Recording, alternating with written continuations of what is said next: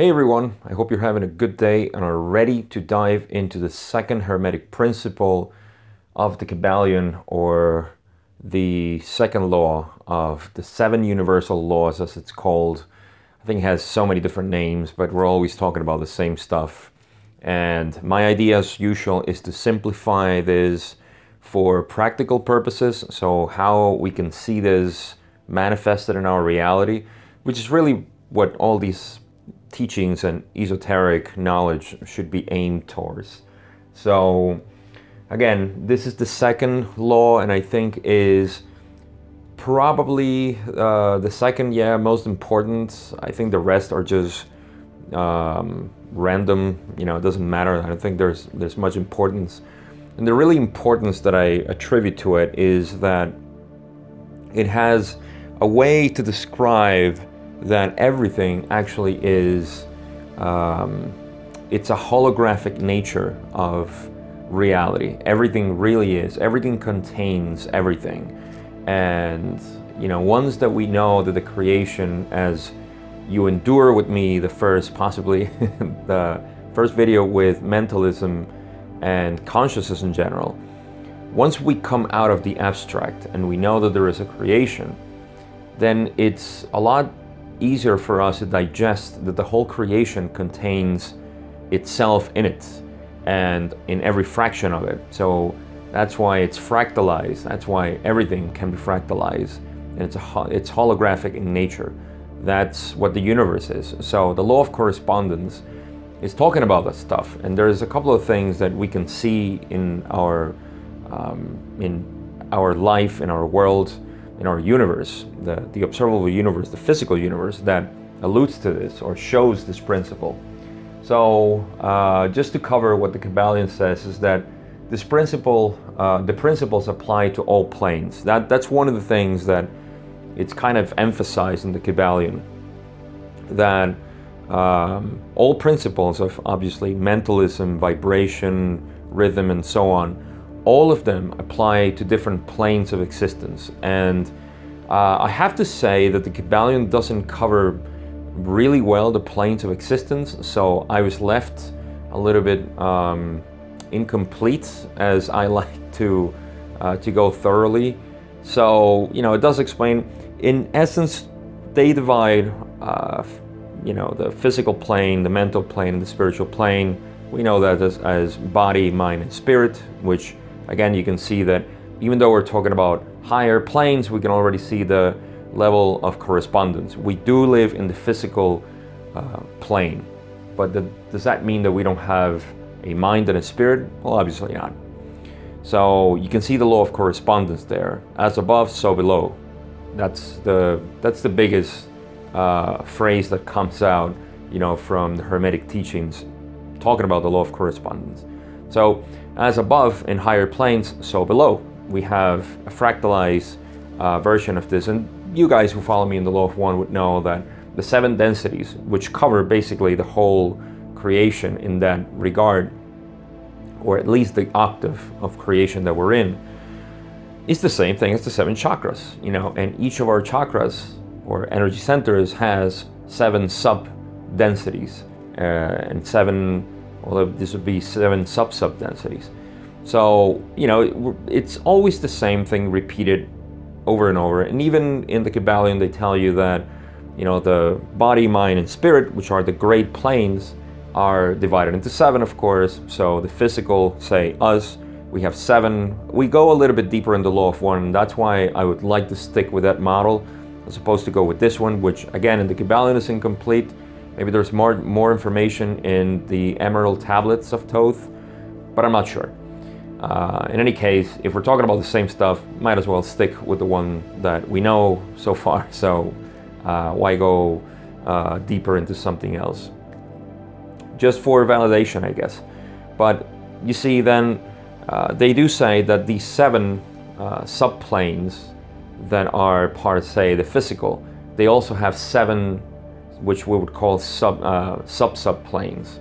Just like I said, our chakras have 7 subplanes or sub-chakras. So you can already see the law of correspondence in work, or at work here, because Everything is just like I have down here, repeated patterns, because it's the same pattern over and over again. I heard from Scott Mandelker something it really illustrates, you know, the way things are. Like there's a pattern he talks about, which is 1, 2, is it 3, 3 and 7, I believe. So, you know, 1 is unity, 2 is polarity or duality, then 3 is the Trinity, which is, you know, when we have the Father, Mother, and Son, or, you know, the divine masculine, the divine feminine, and, you know, the creation, which is really what comes out of that, which is us. You know, it's everything actually. So that's the Trinity. You know, we have it as the 3 creative principles also in the law of one, with love, light, and free will. And then 7 is just the subplanes that we have, which again, in the KYBALION they talk about it too. So this is a pattern that we can see everywhere. You know, unity is in everything. Like if everything contains everything, then that's unity. You are unity already by that definition. You know, duality is expressed in the whole creation. Well, we know that up to 6th density, where we're getting into the portal to intelligent infinity, or non-duality. But it is expressed everywhere else. You know, Trinity is how everything is created in 7. Again, it's just the planes of existence in all its different categories. So the repeated patterns can be seen that way. And I mean, we can go on talking about repeated patterns even in nature. You know, we see the Fibonacci sequence and the golden ratio and all that stuff. But yeah, you can get the point there. I don't want to expand too much there. This principle is just to get the idea that everything is actually a reflection of everything else. There is in early Zen Buddhism, this was Mahayana Buddhism at the time, there was this idea of the network, the jewel of Indra's network, and not network, net, the net of jewels of Indra. And it really stated just that every jewel reflected the other, and it contained the others in infinity. So all jewels reflected each other, and just another holographic reference to how everything, and we're talking about this probably 1300 years ago or so. So over 1,000 years we knew this, and I mean the Hermetic principles come from thousands and thousands of years. So I mean, we probably know this since Atlantis, so we're talking about more than 10,000 years and so on. So in any case, we just see that the patterns are repeated. Now, another cool thing that is worth mentioning is geometry. Geometry is what we call sacred geometry. Everything basically derives from the Platonic solids, which, you know, there's even some research and some thinking that it wasn't Plato who discovered this. It was he brought it, you know, to the new civilization, but it was known way before, after some archaeological digging that they found, you know, the same Platonic solids, all 5 of them. So, but in any case, you know, we're talking about geometry that has been known for thousands of years. Obviously before Plato, because we have pyramids, and that speaks about, you know, the sacred geometry. So geometry is repeated and restructured.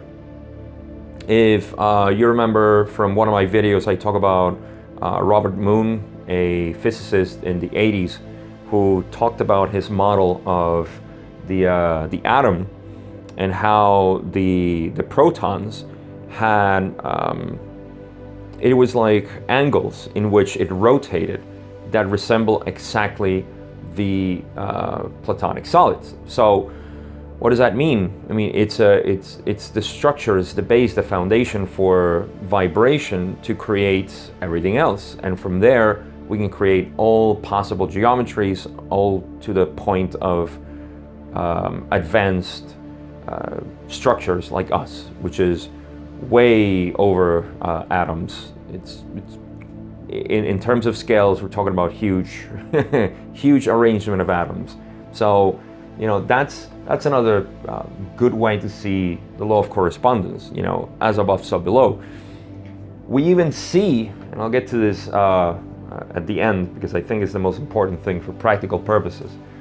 Analogies of atoms, for example, the law of correspondence can also be equated to analogies. Any analogy that you can draw from one thing to the other, you can see that there is a correspondence there. And the analogies that I'll talk about here is, say, atoms. Atoms are known, we know that they're not, the typical solar system moving, electrons circling around the protons, but it does show the same pattern of movement surrounding or around a core, which is what we see in the solar system, the galaxy, and even the cluster of galaxies. There's always something rotating around the other. So we can see as above, so below there. Neurons is another one, because we found that the whole universe, the way our galaxies, and I mean, it's obvious, even when we see trees, and this is why I have nature here at the end. When we see trees, we see the same network connection at the roots, and even just looking at the branches of the trees, we can see that it's the same neurological patterns that we have, not the same one, but it's the same structure of communication, and that's what it does. That's when it has its root systems and the branching out and the delivery of nutrients and so on. But even in the galaxies, we can see that, because the mapping that we have on the galaxies also resemble a connection in between clusters of galaxies throughout the whole observable universe, which we don't know where it ends. It doesn't end. So far as we know, it resembles the connections of clusters, which are called cliques in neurology, which are a group of neurons that fire together. There's even geometry there that they have found. So what I'm getting at is that the more we look into nature, into science, or with science, the more we see the law of correspondence everywhere. It's just the holographic nature of how things work, because we see that in our computers. Our computers are repeated patterns of ones and zeros, which is, again, the two, duality. As we see it this way, I mean, it's just everything is reflecting the same thing. It's just that it's complex, and we don't often check it out. Our thoughts are repeating patterns too. So that's a really cool stuff. Astrology and the chakras, I talked already about how the chakras relate to the 7 densities and everything in sub-densities as well. The octaves. And astrology is another one that is important because, again, as above, so below, the influence that we have on the planets and the stars, they do make a change and kind of shape the person. This is why, true astrology, when, it's divested from all the nonsense, it does give you a really good indication of, who you are. It's not going to describe your future at all, but it's going to describe the imprint that you had. This is nothing esoteric, it's pretty exoteric, at this point. There is influence by everything that is around you, and you are a product of influence. So we can see that too. Now, finally, to wrap up the law of correspondence, as within, so without is the best way I can describe this to give you the practical way to see how this works. This is another way of saying as above, so below. But instead of looking at some higher and lower planes and where are we know that we have an inside and we have an outside. The inside is our thoughts. It's our mind, which we learn in the first principle. Mentalism is everything. So as within in your mind, so without. This is why, depending on your point of view, your life is going to reflect something different. And this is why when you have major changes in your life, all of a sudden you feel like you have a new life. But it's not. You have the same life, only that you're looking at it in a different way. It's important. Sometimes it happens that as without, so within, when you are forced to a change, you move, you are fired from your job, you know, you're just surrounded by a different environment, then you see that you change internally, because there is no alternative. You have to change. And so it's the practical part of this is that you are your mind. You know, the manifested portion of you is your mind, and you're not your mind, actually. You are consciousness. But talking about practical purposes, we are saying that you, the mind that is reflecting out here, is what you can, it's your free will. Your free will decides what the mind thinks and what the mind sees. So this is the best way to see the law of correspondence in our nature, because everything else just seems like, all right, yeah, that's fine, you know, that's all physics, that's metaphysics, that's whatever, astrology. How does that work for me? Well, again, bringing back mentalism, and as we go through the different laws, that's what I want to create incongruency. How every one of them are tied in together and how that changes you. Or you can use, because the word that they use in the KYBALION is that you get the master key. You're not getting information here that it's going to be applicable right away, you know, for some sort of experiment or something. But you are getting information, which is, for sure, the key for you to unlock the doors of, you know, the temples that they call, I forgot what they call it, divine temple, or your mind, basically, you know. So as within, so without, and you have to pay attention to what's going on in your mind.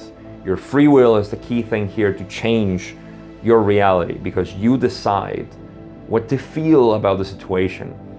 It's this is a little deep, but it's important to mention here. You are not making decisions so as to blame yourself. You're not. I did not decide to record this video. I didn't. It was a subconscious act. Everything is a subconscious act, and your conscious act, which is free will, is how you feel about it. And as you change the feeling that you have about it, you know, maybe at the beginning, a year and change ago, I was nervous, you know, doing a video, but I went through it and I did it, and now, you know, things have changed because now I'm just used to it, and now it just flows. So that was my decision.